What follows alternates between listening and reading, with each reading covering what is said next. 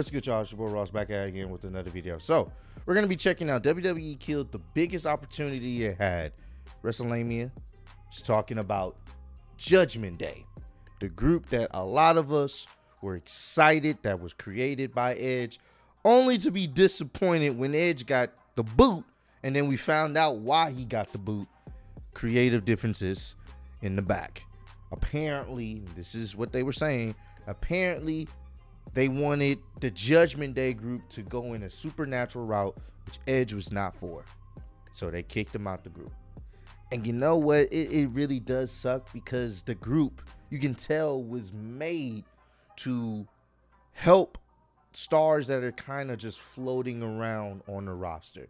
Like noticeable stars, people know who they are, but they're not really getting over the hump. Like it's not really much for them to do, or they're not getting where they need to be, you know, like they're just kind of floating around in the mid-card space.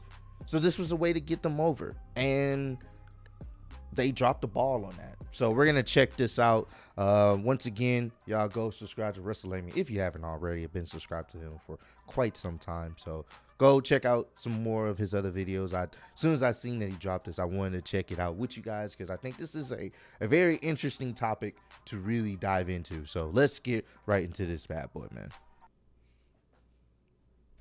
What's happened to the Judgment Day? The once white-hot faction that became less popular than the 24/7 championship division just overnight. This is very true, unfortunately. Looks at how WWE have man. blocked it with the Judgment Day faction. WWE's biggest opportunity in some time. They definitely Be sure to subscribe and hit that notification bell for daily up. wrestling videos, and follow us on Facebook for exclusive lists. Also check out WrestleMania.co.uk and a non-wrestling channel, Incredible.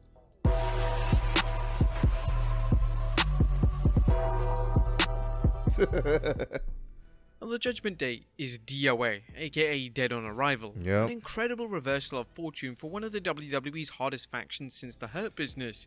Regrettably, it looks like the Judgment Day will go down in history just like the Hurt Business did, a faction that was white hot with wrestling fans, but that the WWE found a way to ruin. The Hurt Business had so much promise and potential, and WWE, for whatever reason, messed that up too. I don't know why. It's like the formula is there to really help other wrestlers get themselves over even more. Bobby was already getting over with the help of MVP. Having Cedric and Sheldon Benjamin there with him, that would have helped them as well. Like, I don't know, man. It's just, this is why factions are created. Sometimes they're created to help one guy really get over more than everybody else. And in other situations, they're able to get somebody that wasn't doing nothing on the roster, get some TV time, get some people to care about them as well. That's what it's supposed to do. It. As good as the Hurt Business was, the case can be made that the Judgment Day had even more potential and that it could have jump-started both Raw and SmackDown. Firstly, it was a powerful premise, but the Judgment Day had money written all over it. Things got off to a superb start as Edge, bitter over his repeated failures to create new glories after a miraculous return from retirement, assembled a faction of rising stars who also felt held back by their reliance on pleasing the fans. Damian Priest and Rhea Ripley, who have both tasted success, clearly wanted more, and Edge told them everything they wanted to hear. The group did what they said, and beat down WWE talent with promises of more destruction to come, as well as an open invitation to anyone in the WWE to come join them. It didn't take long for the Judgment Day to become the most exciting thing happening on Raw. This is very on paper, true. The Judgment Day had the potential to target both Raw and SmackDown superstars, and Edge's remark about losing to someone cosplaying Aquaman was a great tease for an Edge vs Roman rematch. I love that segment. I love that little promo segment. I'm thinking, this is nice. This is what I want to see. Even though Edge is a heel, Roman is a heel, I'm all for it. Who would not want to see the Judgment Day faction, depending on how many more people they added, versus the Bloodline in like a Survivor Series elimination match? And you found a way to get the WWE Championship off of Roman back on Monday Night Raw, and somehow Edge was able to get the championship. Edge was able to get the championship, and he's, you know, leading Team Judgment Day over Team the Bloodline. Like, that would have been a nice Survivor Series match. I would have been all for it. I would have been all for it. Hell, you don't even have to put the title on Edge, the WWE Championship. That's still a main event feud. They could have been trying to destroy each other on each other's show. Like, the possibilities there were just, they were there, but WWE, I don't know. They just wanted to go the supernatural route. Like, what are we talking about? This time with Edge having backup. But why did it fall apart? The Judgment Day continued its winning ways, defeating the trio of Liv Morgan, AJ Styles and Finn Balor and Hell in a Cell, and promising a new member.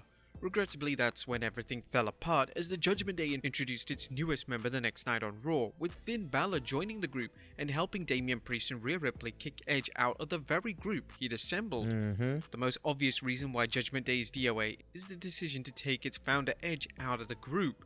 However, there's more to the group going from the penthouse to the outhouse than the loss of its leader. The first is a poorly executed plan. Kicking Edge out of the Judgment Day wasn't a bad idea.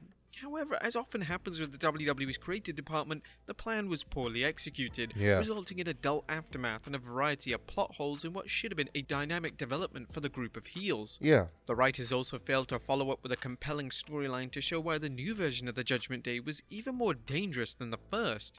Number 2, hotshot booking.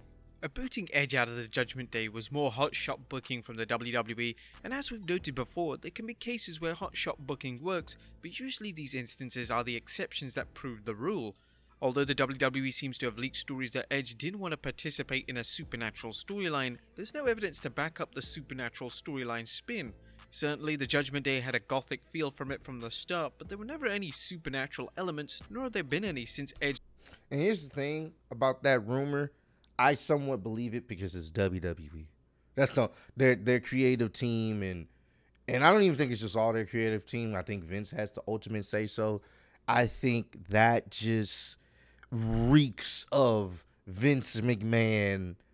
Oh, let's add a supernatural element, you know, or somebody that like really is a yes man for Vince saying that. Like, I can believe that a lot more because it's WWE we're talking about. And I could see why Edge was like, you know what? I'm out of here. Just take me out. And it was a weird thing when it happened because it was so soon. Like, they just created the faction. So if Edge was going to get the boot, I would think it would have been much later when these guys are really established as something, a very serious threat here, you know? But you see what happened. Edge left the group. The WWE is unlikely to admit this, but the evidence suggests Edge was kicked out in order to give Raw a top babyface. Furthermore, Edge's latest turn is problematic as the rated R superstar has fallen into the same category as the Big Show and Braun Strowman, superstars whose turns make no sense and usually without any explanation. While wrestling fans have short memories when it comes to heel turns, this one could end up hurting his character, as the fans will have little reason to cheer a man who just spent the last 2 months insulting them. Kicking Edge out has led to no advance in the storyline. The decision to have the heels govern themselves as equals may have seemed logical because no one left in the group stands out as a main eventer, unlike Edge. Unfortunately, the Judgment Day's collaborative rule has led to no accomplishments like the original incarnation had, making them look incompetent. It didn't help that the Judgment Day seemed to sit on their hands for the next 2 weeks after eliminating Edge, suggesting the WWE wasn't even sure what to do with the new trio. They didn't even do nothing with them after it. If you're going to do that, you got to have them wreck shop on everybody. That's what I would have had. Them just screwing up matches before Rhea got hurt and stuff. I would have had them just doing all type of chaotic stuff to really illustrate they have gone mega rogue. No one can tell them what to do. They're going to destroy Raw, SmackDown, NXT, don't matter, until they get what they want. After Edge's expulsion. Number 3, gaping plot holes. Unlike most seemingly hot-shotted storylines, there are plenty of plot holes in the Judgment Day 2.0. First, there was no explanation for just what led to the faction turning on Edge, a leader who helped them get their, dare we say, competitor's edge back. Second, what made the group think that Finn Balor was a good addition when he proved incapable of defeating anyone from the Judgment Day? These storyline shortcomings could have easily been explained, but so far they haven't. The decision to expel Edge could have been based on the group becoming intoxicated with their recent success and power, but the WWE has done nothing to show this with promos or backstage segments. As for recruiting Balor, the WWE could have shown Balor deciding that he's had enough of getting beat up every week and or revealing he planted seeds of doubt in Priest and Ripley, taking the group over with the promise that he could help the Nightmare and the Archer of Infamy accomplish even more than what they did with Edge. The WWE Universe have come to expect plot holes, may they be minor or gaping, but when they affect a popular storyline, it's a wretched reflection on the entire company and bad for the fans' morale. Fans are still getting over their disgust with what happened with the Hurt Business, and this is sure to cause even more friction between fans and the WWE. Number 4, Rhea Ripley's injury. Now obviously this was out of WWE's hands, but Rhea Ripley's injury obviously slowed down some of the group's post-Edge momentum, but they were already in bad shape after they kicked Edge out of the group. The Nightmare has been vague about the exact nature of her injury, so it's impossible to know whether she can appear to cut promos. You'd think the WWE could have had her tape vignettes, but assuming she can't, why not add another member who can talk? Alexa Bliss could have easily stepped into the Judgment Day, and as fans know, her name was brought up as a potential member before Rhea Ripley joined, and considering the skills she showed playing a demon doll for The Fiend, a twisted version of Little Miss Bliss seems like an easy way to make up for Ripley's absence. I know for a fact a lot of you Alexa Bliss fans, we're talking about the hardcore fans. Oh, y'all would lose your mind in ecstasy if y'all found out she joined. Oh my God. I don't even want to think about the comments. Oh, mommy Alexa Bliss, yes, she's part of the group now. Worship her. Y'all love y'all some Alexa Bliss a little bit too much sometimes. Number 5, poor promos. Ripley quickly proved she was the Judgment Day's most charismatic worker and is the best talker once Edge was removed. Damian Priest is better used as a strong silent type, while Finn Balor just hasn't had too many opportunities to talk in WWE. Number 6, stalled storylines. One of the worst elements of the post-Edge Judgment Day is that the group has gone from working a high-profile program with AJ Styles to wrestling Rey and Dominic in a hastily assembled series. The only promise here is a Dominic heel turn, but the WWE has teased Dominic turning heel for the last year, and a heel turn could be a good way to jumpstart the Judgment Day and Dominic, who should be doing more than just playing Via's punching bag. It's obvious that creative has put the Judgment Day's development and storylines on hold pending Edge's return. But there's more problems ahead. As bad as the Judgment Day's decline has been, things are likely only going to get worse when Edge returns. Don't be surprised to see the Rated R superstar dismantle the group by himself, with Damian Priest sliding back down the card and Balor disappearing into obscurity, aka main event. Despite the Judgment Day circling not a main event. Oh no. That's the WWE wrestling purgatory. When you start getting booked for main event, it's raps B. Drained, the WWE can still breathe some life into it by having Rhea Ripley do the majority of the talking, at least until Finn Balor finds his voice, and or recruiting a member who has more charisma as an upper card or preferably main event player such as Alexa Bliss. The Judgment Day's problem is entirely of the WWE's making, which means it shouldn't have to bring a former superstar back or bring in someone from outside the company. While the idea of doing so may be tempting, especially if they were like to pick Bray Wyatt or something, there's just as much chance the WWE will stumble with an outsider. The Judgment Day still has potential, and the right moves could get it back on track. This includes bringing 1 or 2 new members from Raw, SmackDown, or even NXT, having the group start causing havoc on all 3 brands as it renews it. I was just saying that. Have them cause chaos. Chaos will breed some excitement, some life. Have them just start screwing up shit on all the shows. Make people care. You can still do this without Edge. Make people care and then have Edge come back. But we know Edge coming back, he's going to try to murder them all. So I don't know what you do there, but if you want to really bring some interest to them, have them do that. Its mission statement to pass judgment on the WWE and planning out a long-term storyline for the group that features them on a regular basis. But there you have it, guys. Yeah. It's actually kind of simple. I know Rhea's out, so take his advice. Maybe get Alexa Bliss, because Alexa Bliss is not really doing anything right now. So I think that would kind of be cool, you know. You can have Alexa Bliss fill in for Rhea Ripley. And then Rhea Ripley comes back.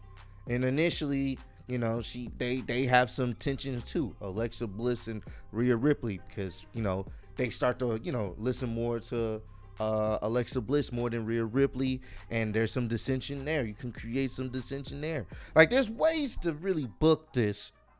They just gotta fucking do it. It's actually not as hard as they think it is. It's not. If you want to get these guys over, get them over. Have them really cause some chaos. Build a storyline around them taking over WWE and passing judgment on everyone. I would love to see it. I would love to see it. Hopefully they do it, but I doubt it. I doubt it. So comment down below.